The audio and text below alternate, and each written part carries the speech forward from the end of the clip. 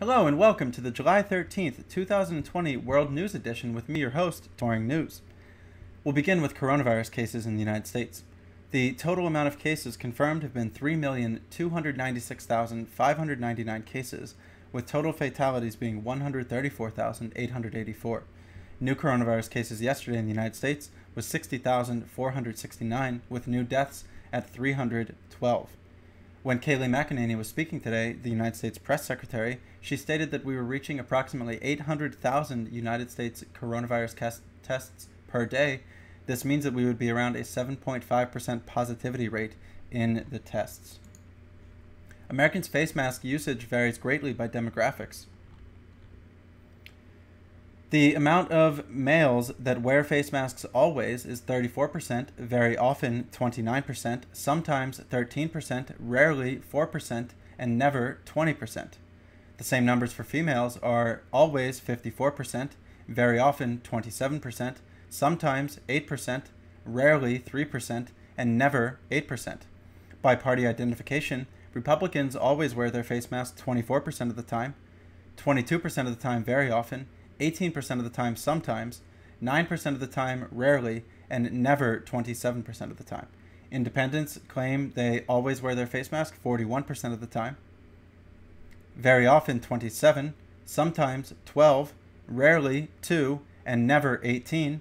And for Democrats, 61% of the time always worn, very often 33, sometimes 4, rarely 1, and never 1. In the final piece of information that I found illuminating from this, by region breakdown. In the Northeast, always the face mask is worn 54% of the time, 23% very often, sometimes 10%, rarely 4%, never 8%. In the South, 47% always wear them, very often it's worn 26% of the time, 11% for sometimes, 3% for rarely, 13% for never. In the West, 42% always, 33% very often, 10% sometimes, 4% rarely, and 10% never. And in the Midwest, 33% of the time always, very often 29, sometimes 11, rarely 4, and never 23% of the time. This Gallup poll asked approximately 80 to 100,000 people to get a large survey size and sample. An American failure, new surge in coronavirus cases strains the United States testing capacity. The COVID-19 testing system is reaching a brink as growing demand surpasses what the nation's labs can handle, sparking supply shortages and backlogs. The demand for tests has skyrocketed in the wake of reopenings and the corresponding rise in cases. Lab supplies are dwindling in many of the hardest hit regions, and delays in turnaround times have undercut contact tracing efforts.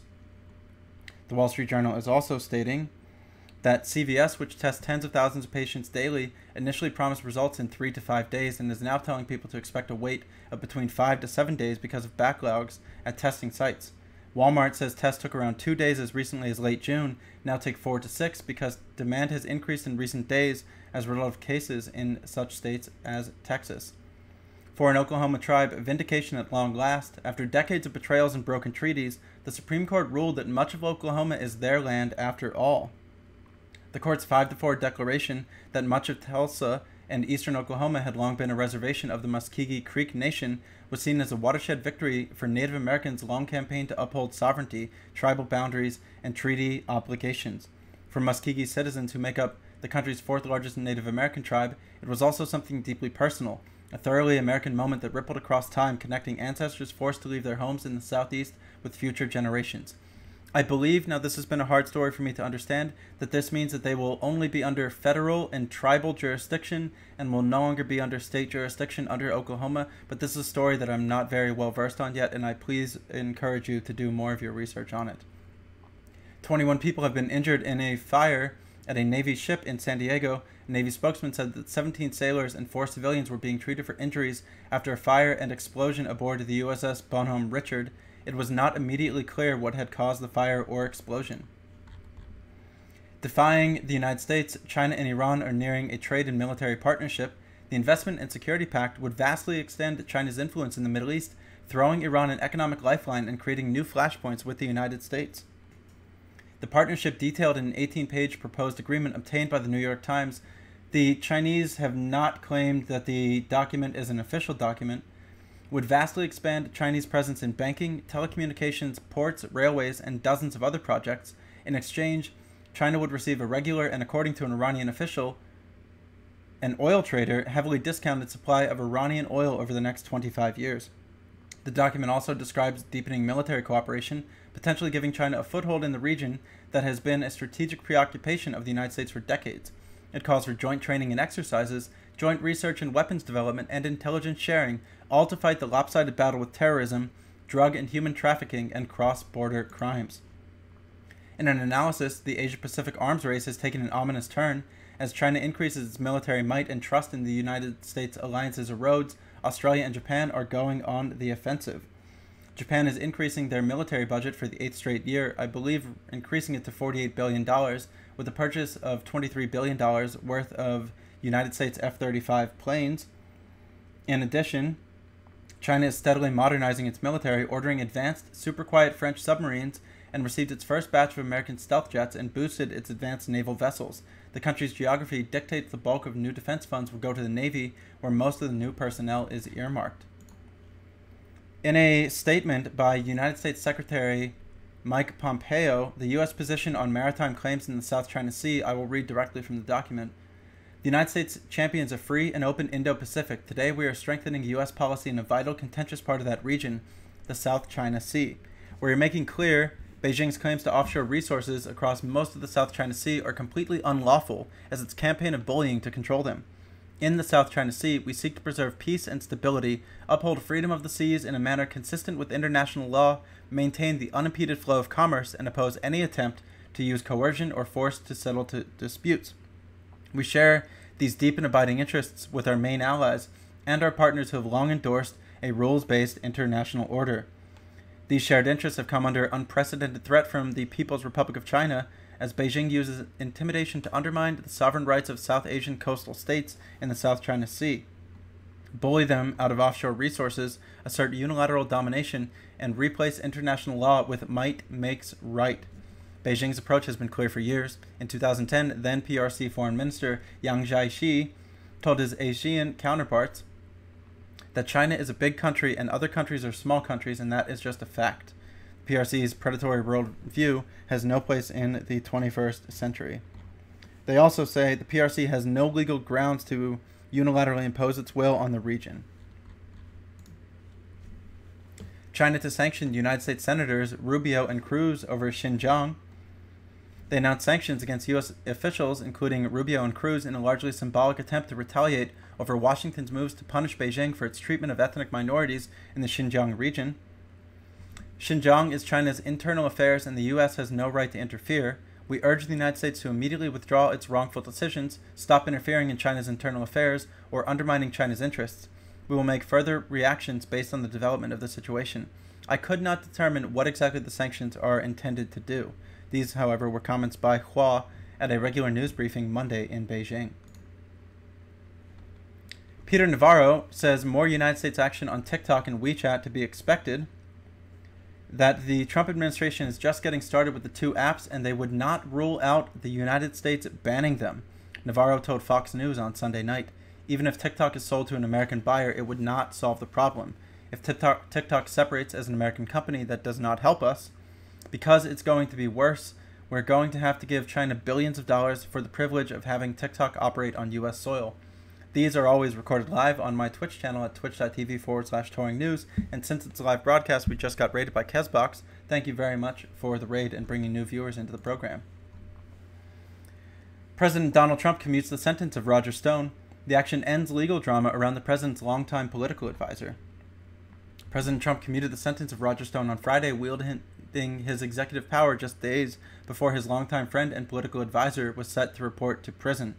White House Press Secretary Kelly McEnany announced the move, which all but ends any legal jeopardy for Mr. Stone, in a Friday night statement declaring that he, quote, was a victim of the Russia hoax that the left and its allies in the media perpetuated for years in an attempt to undermine the Trump presidency.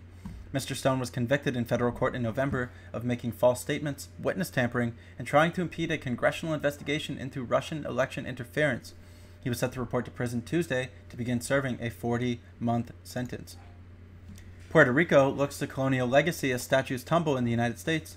Amid the racial justice movement, protesters in the United States territory have called on leaders to rethink its monuments.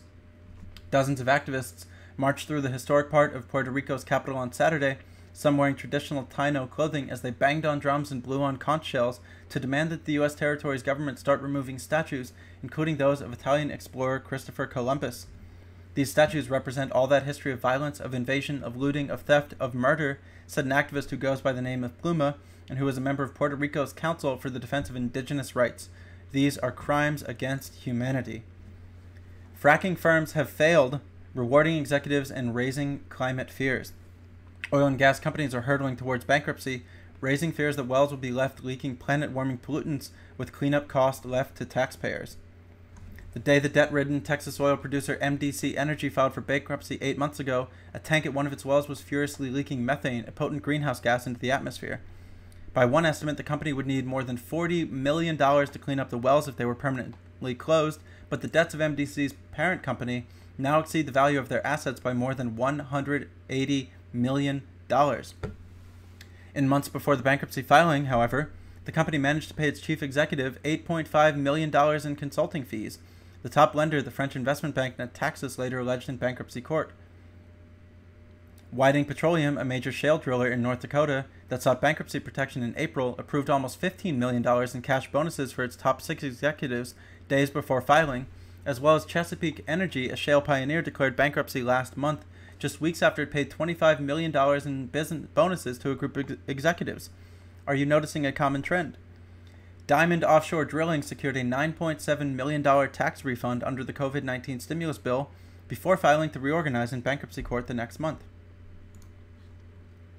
This is what it looks like when a Texas oil boom goes bust. In an in-depth review from the Wall Street Journal, the biggest thing that they are highlighting is massive unemployment in the Permian Basin of Texas that is not only affecting the oil patch, it's also trickling into restaurants, it's trickling into the retail sector, into barbershops, as an economy that really built up during the boom of the fracking exploratory shale drilling is now going bust, leaving the region crippled economically.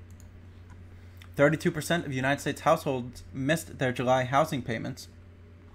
As the economic fallout from the coronavirus pandemic continues, almost one-third of United States households, 32%, have not made their full housing payments for July yet, according to a survey by Apartment List, an online rental platform. 19% of Americans made no housing payment at all during the first week of the month, and 13% only paid a portion of their rent or mortgage. That's the 4th month in a row that a historically high number of households were unable to pay their housing bill on time and in full, up from 30% in June and 31% in May.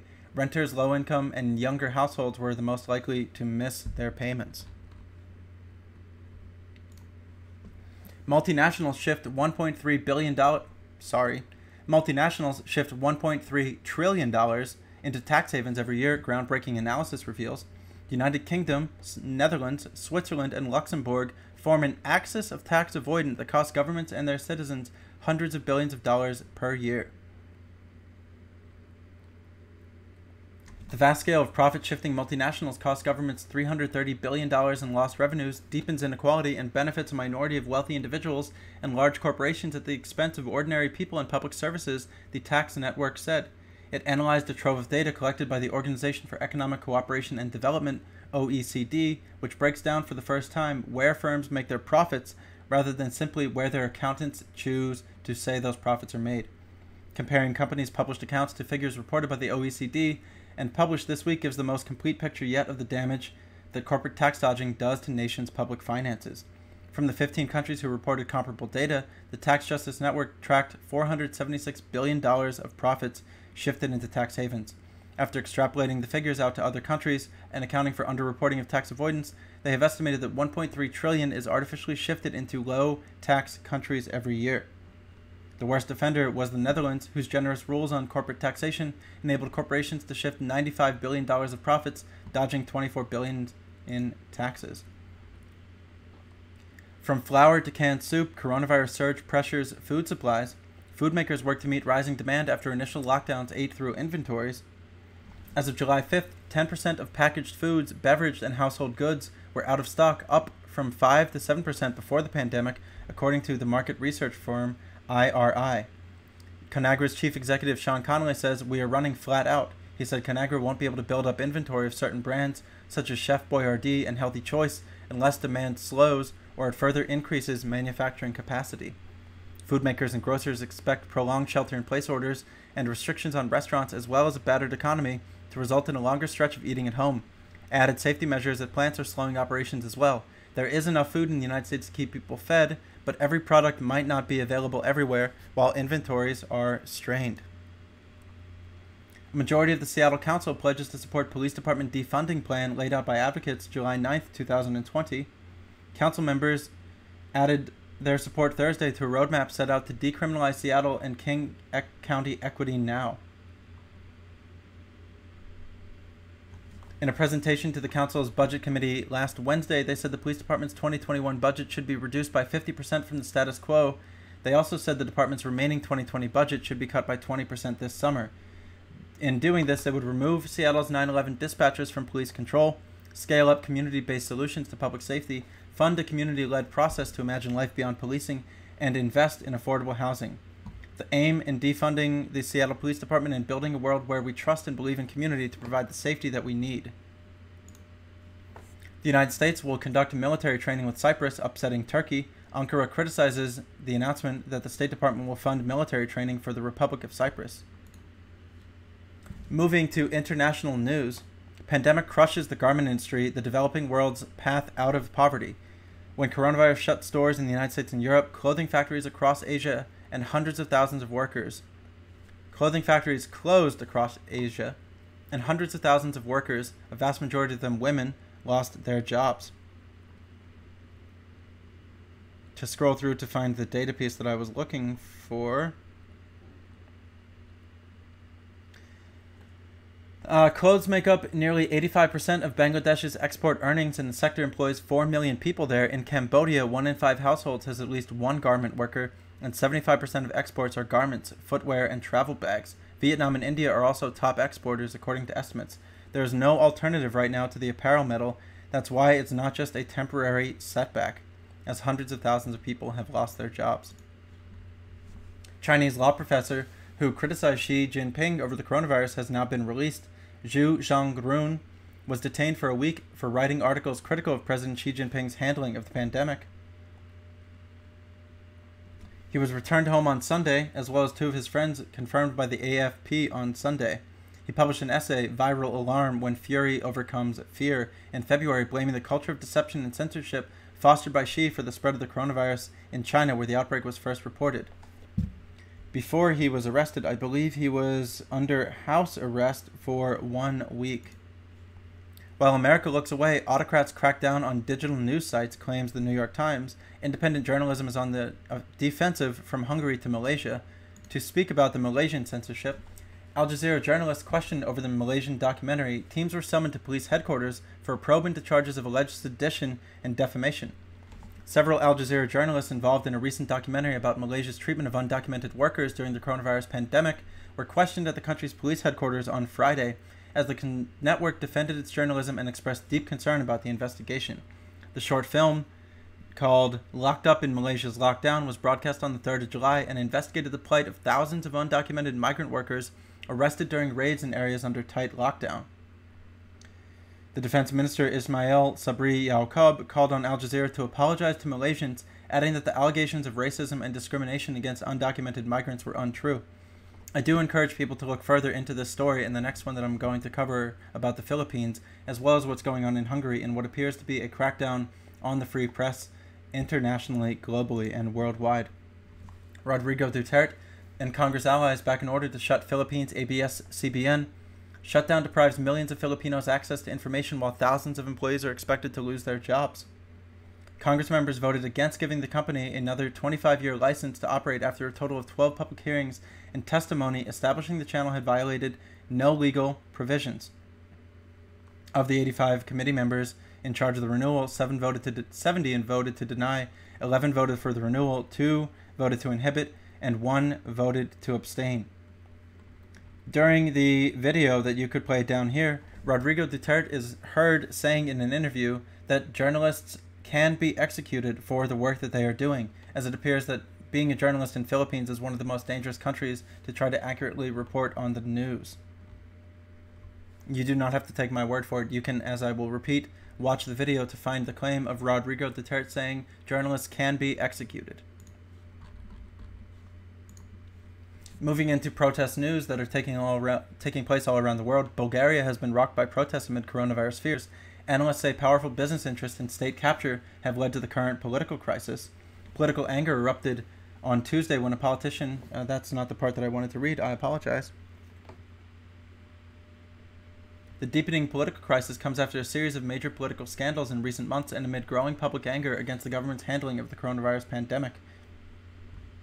Analysts say the root of the present crisis run deep and have to do with the country's weak rule of law and the problematic relationship between the oligarchy and politics. Mali president launches a probe after the protest turns violent. One person has been killed, 20 others wounded, as police fire gunshots and tear gas to disperse anti-government protesters. The rally was organized by an opposition coalition and is the third such demonstration in 2 months, led by the influential scholar Mahmoud Dicao. The so-called June 5th movement is channeling deep-seated frustrations in the country.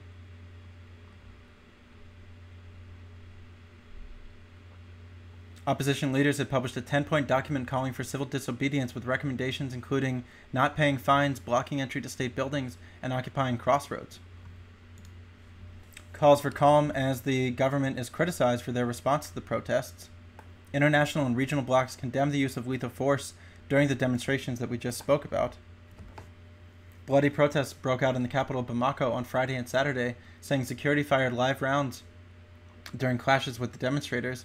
In a statement released overnight, representatives of the United Nations, European Union, African Union, and the West African bloc ECOWAS condemned any form of violence as means of crisis resolution. The protest has put President Ibrahim Boubacar Keïta under immense pressure, insisting on his resignation despite a number of concessions offered by the 75-year-old in a bid to resolve the escalating crisis. On the 9th of July, Serbia banned mass gatherings after virus lockdown protests. However, Serbians said they do not care, and thousands of Serbians joined anti-government protests in Belgrade on the 11th of July. Protesters, most of them wearing masks, gather for a fifth night near Parliament to demand the president's resignation. We hope the authorities will hear us. We want them to stop lying to us, and we know the entire truth about everything that has been happening in connection with the coronavirus pandemic. Late on Friday, police clashed with demonstrators who threw flares and stones. 14 police officers were injured. 71 people were arrested. The demonstrations were initially driven by frustration over economically stifling measures to contain the spread of the novel coronavirus, but soon evolved into anti-government rallies that demanded Vučić's resignation. Critics say the government's decision to allow football matches in Red Star Belgrade, religious festivities, parties, and private gatherings to resume in May, and parliamentary elections to go ahead on the 21st of June are to blame for the surge of infections. Argentinians are protesting in Buenos Aires against government decisions. Argentina is struggling with recession and inflation and is negotiating with creditors to restructure their foreign debt.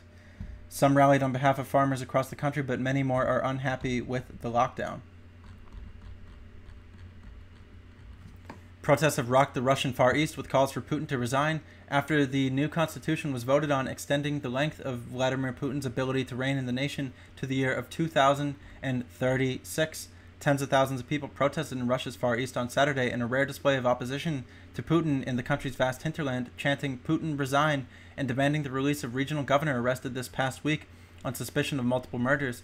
That story was covered on my channel, I believe, on the 8th of July in that day's World News Rundown.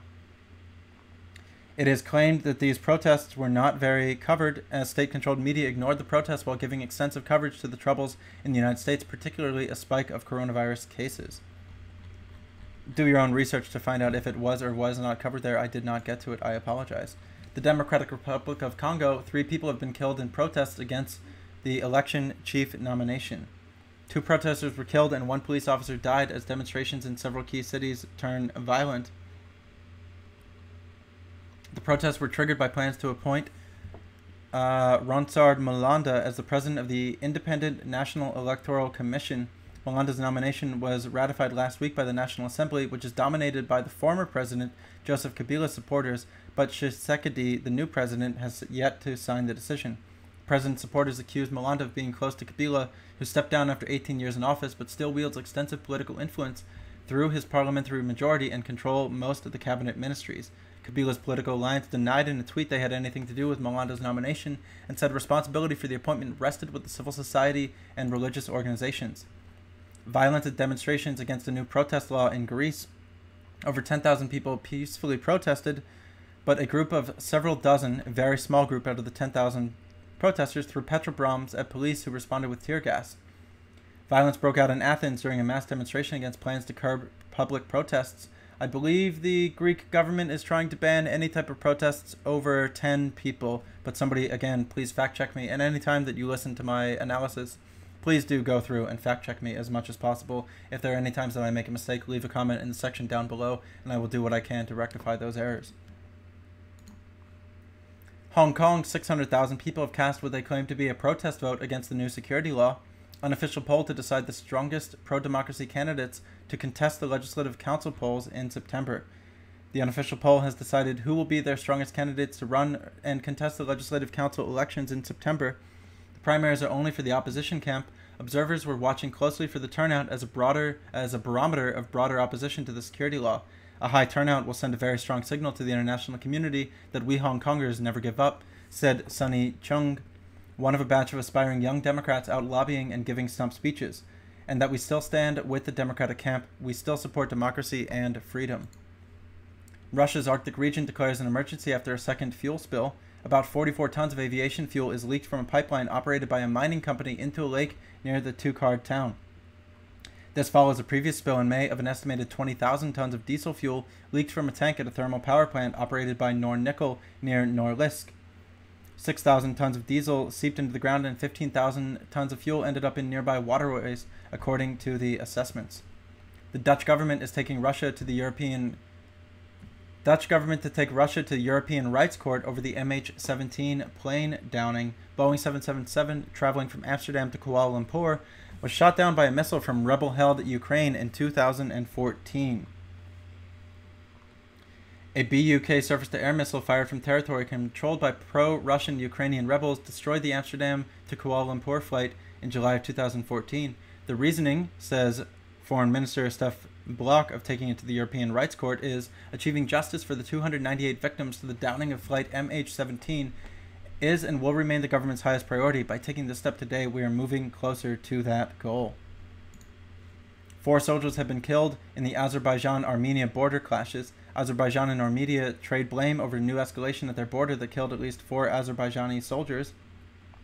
The worry of this is that Turkey will go to back Azerbaijan and Russia will begin to back Russia will back Armenia. This would be further escalation of their geopolitical tensions that have been playing out in the northwestern region of Idlib in Syria lately. A big reason of the conflict there is between Turkey and Russia trying to angle as Russia tries to get a pipeline out through the northwestern province of Idlib to the sea and export their oil. Poland's nationalist president Duda, a Trump ally, narrowly wins the second term. The result was the closest of any election in Poland's modern history. The outstanding votes are unlikely to trip the outcome of the liberal-conservative opposition candidate, the mayor of Warsaw, Rafael Trzaskowski, who gained 48.979% of the election votes, with Duda getting 51.21% of the votes after 99.7 polling locations have reported. Serbia and Kosovo have renewed their very difficult talks led by Emmanuel Macron and Angela Merkel, with the leaders of Serbia and Kosovo begin the very difficult process aimed at resolving their territorial dispute. The leaders of Serbia and semi-autonomous Kosovo have held their first talks in 18 months on resolving one of Europe's most intractable territorial disputes, agreeing to a face-to-face meeting on the very difficult process. Kosovo's Prime Minister Abdullah Hoti and Serbian President Aleksandar Vučić spoke at a video summit on Friday. The discussions followed more online talks on Sunday between Hoti and Vučić, as well as European Union officials, and a meeting in Brussels on Thursday. There are very difficult perspectives for the outcome of this dialogue, but there is a commitment by everyone to proceed to step up. Serbia has refused to recognize Kosovo's unilateral declaration of independence after the province broke away in the bloody 1998 to 1999 war that was ended only by a NATO bombing campaign against the Serbian troops. Millions in southern China face floods caused by heavy rain, with 34 million people affected by torrential downpours which have caused widespread disruption in the country. Missing Seoul Mayor Park Won-soon has been found dead in an apparent suicide days after one of the park's former secretaries filed a sexual harassment complaint. Park wrote in a note left on his desk, "I apologize to everyone. I thank everyone who is with me in my lifetime. I am so sorry to my family, to whom I have only caused pain. Please cremate my body and scatter the ash over my parents' grave." Rights group Amnesty says coronavirus has killed at least 3,000 healthcare workers, with a concern over unsafe working conditions for frontline workers, low pay, and reprisals in some countries. A ceasefire in Libya would not benefit the government of national accord, claims Turkey. And in a lot of Libya news, I will do my best to cover this complex region. The NOC, the National Oil Corps, has accused the United Arab Emirates of instructing Eastern forces in Libya's civil war, Eastern forces being the LNA, which is the military that is spearheaded by Khalifa Haftar, to reimpose a blockade of oil exports after the departure of the first tanker in 6 months. The UAE, along with Russia and Egypt, as well as France, supports the eastern-based self-styled Libyan National Army of renegade military commander Khalifa Haftar, which on Saturday said the blockade would continue despite it having led a tanker loaded from oil with storage. Haftar claims they are going to continue the blockade until they are trying to get some of the money from the oil production. So Khalifa Haftar will continue the oil blockade until they receive some of the profits. Brazil has bowed to investor pressure and banned setting fires on the Amazon only for 120 days as international groups meet to discuss it. The ban on setting fires in the Amazon is for 120 days in a meeting with global investors to address their rising concerns over the destruction of the rainforest. Yemen's Houthis say a Saudi oil facility was hit in an overnight attack. Saudi-led coalition says it intercepted and destroyed 4 missiles and 6 explosive drones fired toward the kingdom. Yemen's Houthi rebels say they've attacked a large oil facility in an industrial complex south of the Saudi Arabian city of Jizan as part of an overnight operation. The Saudi-led military coalition fighting the Houthis said on Monday it intercepted and destroyed 4 missiles and 6 bomb-laden drones launched by the Houthis toward the kingdom. The missiles and drones were launched from the Yemen's capital Sana'a and directed at civilian targets. The group's ballistic missiles and drones, claimed by the Houthis, had destroyed a number of military bases and installations near the border in a wide-scale military operation. Additionally, the giant oil facility in the Jizan industrial zone, the strike was accurate. United Nations warns that 10 million people face an acute food shortage in Yemen. The World Food Program says it needs 737 million to avert a famine in the war-torn country. The WFP said it needs 737 million to end by the end of the year to keep the aid program running. The humanitarian situation is deteriorating at an alarming rate. We must act now. If we wait for famine to be declared, it will already be too late. Yemen is facing a crisis on multiple fronts. Imports have declined, food prices are soaring, the rial is in free fall, and foreign currency reserves are nearing total depletion. Moving to one of the other humanitarian crises happening around the world, the Syria aid deal. The United Nations Security Council manages to keep only one crossing open in a setback for millions of displaced Syrians. Several attempts to keep a second border crossing open failed to pass at the Security Council, with China and Russia voting against keeping these aid channels open. Syria faces severe bread shortages as U.S. sanctions worsen their economy. Though food is exempt from sanctions, asset freezes, banking restrictions, and a currency rout hamper grain imports. I believe the Syrian rial was trading 500 rial to $1. Now it has risen to 3,000. Here it is. The Syrian pound, I apologize. The Syrian pound, which held steady at about 500 to the dollar for several years, went into freefall last year, hitting a low of 3,000 in June in anticipation of fresh sanctions. We're scared. Coronavirus hits Syria's war-torn Idlib. 3 doctors and nurse are the first cases to contract COVID-19 in Idlib amid fears of a rapid spread at the IDP camps in northwestern Syria. The number of people living in the sprawling camps has increased in recent months after Russian-backed Syrian government forces launched a campaign to regain control of the last rebel-held bastion in the war-torn country. The first case of the new coronavirus was confirmed on Thursday night. He is a doctor working in Bab al-Hala Border Hospital. The patient developed symptoms including a dry cough and a high temperature last week. He was tested in Idlib and the results came back positive. This would be absolutely devastating for an already war-torn region. Lebanon is also going through a massive currency crisis as strict currency controls have gutted the nation. Where can I find the information about their currency? Well, the value of the Lebanese currency has drastically plunged as remittances have fallen during the COVID-19 pandemic, and the government is going through a realignment as the Lebanese are now also unavailable to afford what they could once buy before and support their food supplies. Sorry, that was a sloppy reporting of that one. It's very difficult when you do just a reading through of all of these stories. The assassination of an Iraq security analyst was meant to silence free voices, they claim. Activist journalists fear being targeted in a darker phase ahead after well-connected Hisham al-Hashemi was killed. The assassination of a top Iraqi security analyst this week has sent shockwaves through the country, stirring fears among independent and critical voices, including journalists and activists of even darker days ahead. Hashim al-Hashimi was killed outside his home in the capital of Baghdad late on Monday, with security footage from a nearby camera showed masked gunmen walk up to the white SUV and fire several gunshots through the window. They escaped on a motorbike. The 3 young boys were seen helping neighbors pull his bullet-ridden body from the car.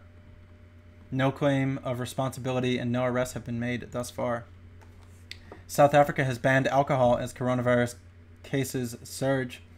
Alcohol sales were reintroduced in June. Hospital experienced a spike in emergency ward admissions. I don't understand why they would reinforce a ban on the sale and distribution of alcohol.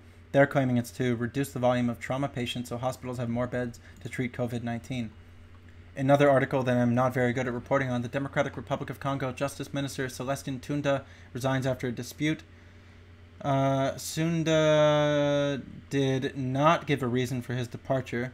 He leaves the government with the conviction that my actions in the Ministry of Justice made a contribution to the consolidation of the rule of law. He's the first minister to resign from the government, which took 8 months of talks to form before it was finally presented last August. In the good news for the day, Sudan ratifies a law criminalizing female genital mutilation. In April, Sudan's cabinet approved amendments to the criminal code that would punish those who perform female genital mutilation. Sudan Prime Minister Abdallah Hamdok replaces ministers in a sweeping reshuffle.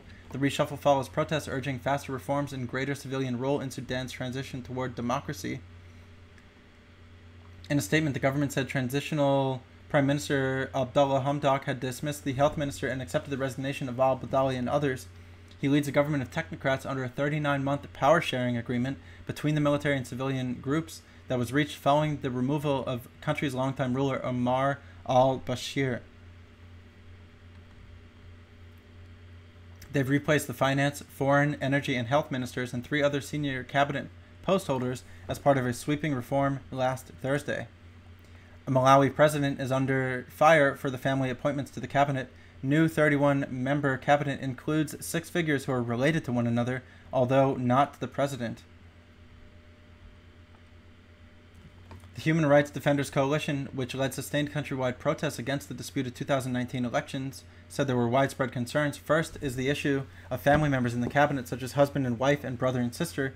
We have also noted that 70% of the ministers are from the central region and that Lilongwe has 9 ministers alone, and we also know the president comes from Lilongwe. This new Malawi will get rid of nepotism and cronyism, said social activist Mokotoma Katenga Kaunda, that the move was disappointing as the incumbent had promised something different. Sorry, the incumbent promised the quote that I just said.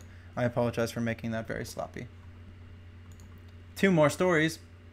Japan's empty offices drag real estate shares down. Office vacancies in Tokyo's main business areas have risen for 4 consecutive months due to the coronavirus lockdowns, gaining to 1.97% from 1.64% in May.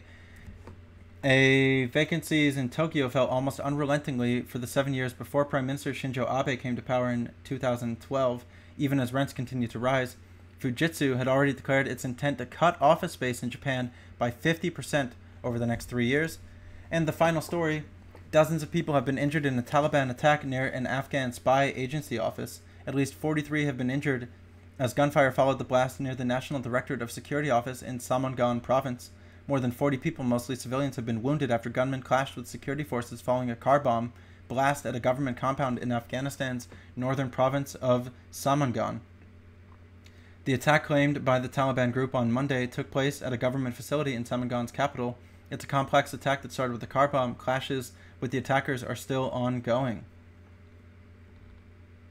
The Taliban have claimed the attack. There was also one other attack over the weekend, if I can find it here.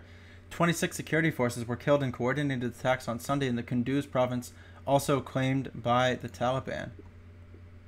This was the coverage of the world news today with me, your host, Touring News. If you like this type of content, you can find me live at twitch.tv/Touring News. You can find me on Twitter at Touring News 1, or you can find me here on the YouTube channel. Please like, subscribe, and comment down below. Share it with your friends, retweet it out wherever you would like to. You do have my permission to watch this content if you're a live streamer. Thank you very much for your time. I appreciate it. I hope that you have an excellent day.